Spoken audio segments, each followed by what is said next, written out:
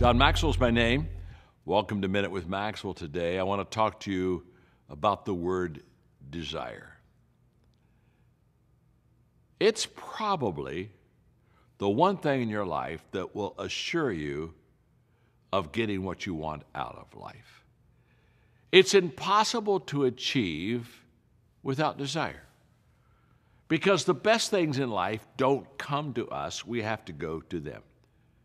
The best things in life don't roll downhill to us, we have to climb the hill to get them. And the only way that we're going to do that is to be filled with the desire, a want to.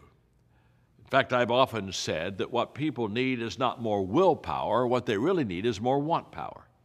The moment that you and I want something bad enough, we will will it into existence. And so when a person doesn't get what they want to get, it's because they didn't want to get it bad enough.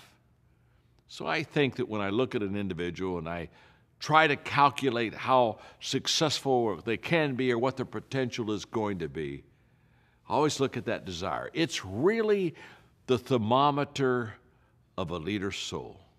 Wow. Are you hot today? Are you passionate? Are you desirous to achieve? If you are, your odds are that you'll get there. Thanks for joining me today on Minute with Maxwell.